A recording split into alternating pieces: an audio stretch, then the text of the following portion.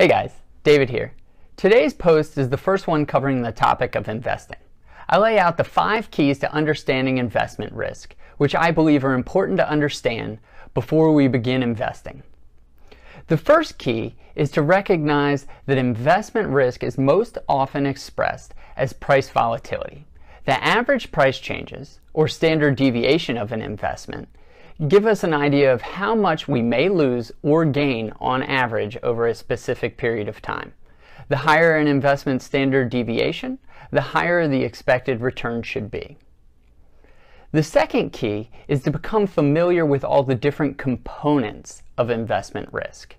Systematic, non-systematic, inflation, interest rate, currency, these are all components of investment risk, and each investment has a varying degree of exposure to them.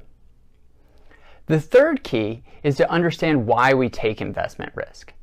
Besides the pursuit of higher potential returns, we also need to ensure that our portfolio is growing faster than the rate of inflation to maintain purchasing power.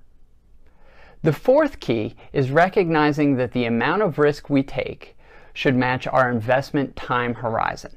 That is, when we'll need the funds that we have invested again.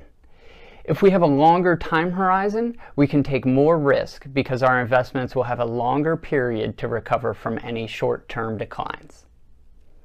The final key is that the amount of investment risk we take should always match our tolerance for risk.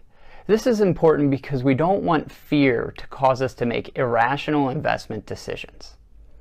Well, I hope you enjoy reading the blog. Send me your questions and comments below, or start a conversation with me on Twitter @RemoteFP.